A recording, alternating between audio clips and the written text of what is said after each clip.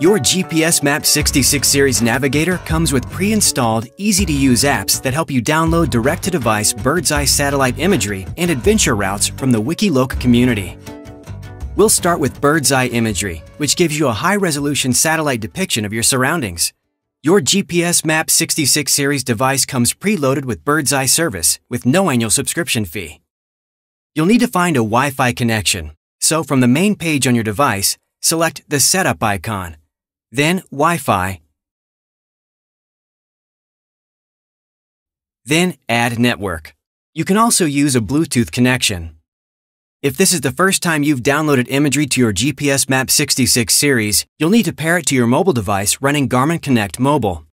Enable Bluetooth connectivity by choosing Setup from your navigator's main menu, then selecting Bluetooth. With Garmin Connect Mobile, select and connect to your GPSMAP 66 series navigator. Go to the main menu of your GPSMAP 66 series navigator. Select the BirdsEye app. You'll see options to view satellite images you've already downloaded or access new imagery for your device. When you choose New Imagery, you can start from your current location or begin with waypoints, intersections, addresses, points of interest, and more.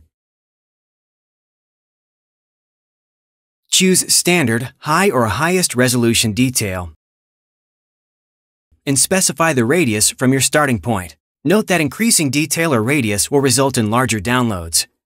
You'll have the option to save the image to your device or to its microSD memory card.